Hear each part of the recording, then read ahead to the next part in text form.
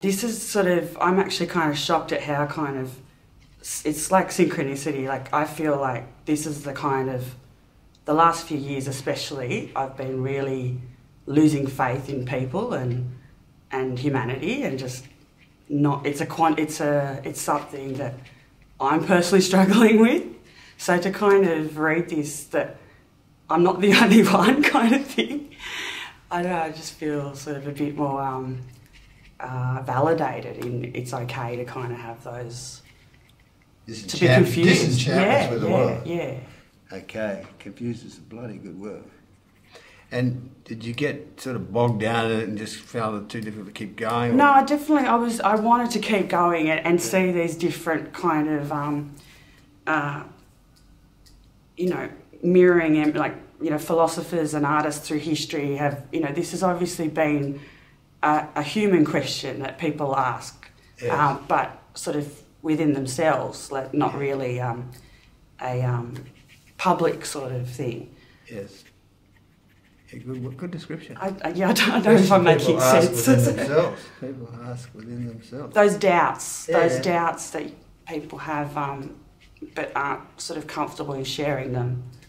Yeah. We sort of feel like we have to feel like we know everything, and yeah. Good comment. We have to feel. I'm pretty slow, right? We have That's sorry. ability.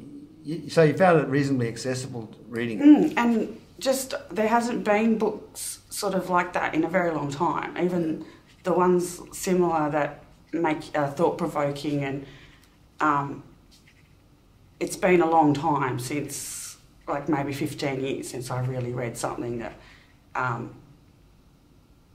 inspired, just in this kind of vein of really wanting to get to the bottom of and questioning human beings and their actions. What's going on? Yeah. And I think it's kind of it's a good time with the world the way it is. I think more and more people need to reflect and not just go through life blindly, kind of. Oh, you're doing well. I'm sorry. You might come up here. It's a bit deep. No, you're doing wonderfully well. The world the way it is, more people need to reflect. No. But that's a pressure in itself as well. So, people sort of steer, even people that want to kind of avoid it, because it's facing things that the unknown, it's the scary, it's all those kind of. Yeah. Good on you, Tabatha. Well done.